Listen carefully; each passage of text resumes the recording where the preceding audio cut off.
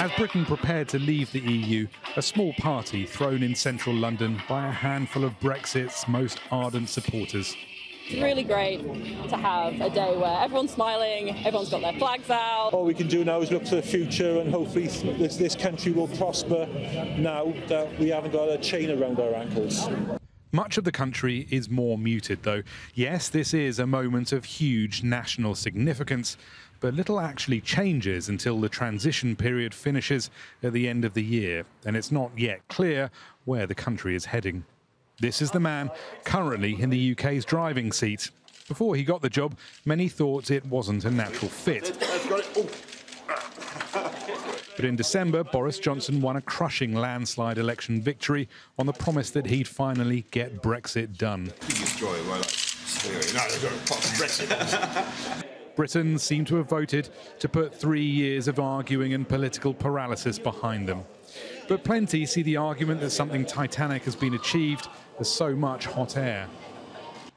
Like in Northern Ireland, for example, which is more exposed to Brexit's uncertainties than anywhere else in the UK. It completely recasts, reshapes the political and economic conversation across the island, between the island of Ireland and Britain and right across the continent. So this isn't an end point, this is very much a beginning. Certainly the heavy lifting, sorting out the UK's trade relationship with Europe, everything from fishing to financial services, is still to come. All the political signs in the UK are that the UK wants to diverge from the EU, not to be part of the sort of sphere of influence of the European Union. But all the sort of dynamics of the negotiations point to a quick deal, and a quick deal means trying to come up with alignment in key areas that are going to be in the EU's interest. In Europe, the message is clear. The more the UK will diverge from EU standards, the less access to the single market they will have. The EU will be looking to its own priorities and trying to solve its own challenges. The UK is already receding in importance.